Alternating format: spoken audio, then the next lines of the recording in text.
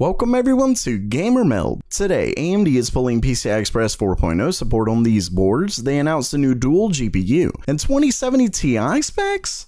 But first, if you like GamerMeld and what I do here, consider supporting the channel on Patreon, where every 3 months I give out a cool hardware related gift, have some sweet content coming up, and I'm going to start sharing deals when I see them. You can find that at patreon.com/GamerMeld. Alright, it's news time, and first up for today, AMD did some backtracking when it comes to older motherboards supporting PCI Express 4.0. If you remember, it wasn't long ago that the company confirmed both the 300 and 400 series motherboards could support the new standard. Plus, they wouldn't be blocking the feature, it was just up to motherboard partners to determine what boards could and would support it. And some motherboard vendors went as far as releasing beta BIOS updates to do just that. Well, in a new statement, AMD's basically taking it back. The company stated, quote, "Users today may find a PCI Express 4.0 option available in their pre-X570 motherboards. However, users should expect this option to be disabled when final retail BIOSes are released to implement full performance and stability for new 3rd gen Ryzen processors." Tom's Hardware was able to speak with some motherboard vendors at Computex, and according to them, there's multiple issues that required this change. For example, older motherboards don't have wide enough spacing between traces to maintain signal integrity with PCI Express 4.0. With all of that said, you can keep the current beta BIOS that's out and effectively get PCI Express 3.8 speeds, but you're doing so at your own risk. Next up, AMD announced a couple new graphics cards along with the first ever 7nm dual GPU. The cards were launched alongside the new Apple Mac Pro series, and they're on AMD's Vega 20 architecture. Unfortunately, these are for the company's Radeon Pro series, so they're not gaming cards, but there's one interesting fact that I'll get to in a minute.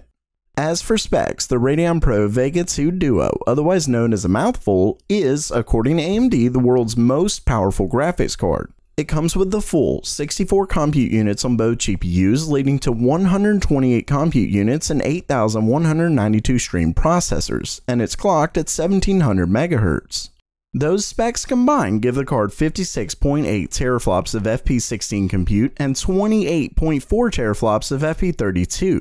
It also comes with a whopping 64 GB of HBM2 memory. Now, the interesting part is that the two GPUs are combined using AMD's Infinity Fabric, which is 5 times faster than PCI Express 3.0. With all of that said, before you get too excited, remember that dual GPUs are a lot easier to do for workstation applications because they're designed for it.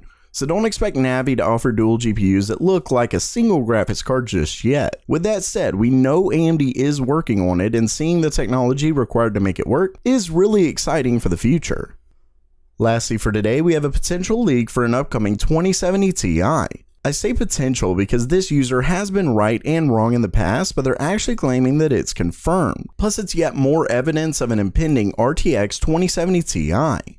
Posted on Twitter, you can see the specs were listed for the card and shows it offers 2560 CUDA cores, the same 14 gigabit per second GDDR6 memory, and a boost clock of 1770 MHz. Basically, with a slight bump in cores and higher boost clocks, I'd expect the 2070 Ti to be around 15% more powerful than the 2070, which puts it more or less in line between the 2070 and 2080. Really, the question I think is, why do this with the rumored super GPUs coming so soon?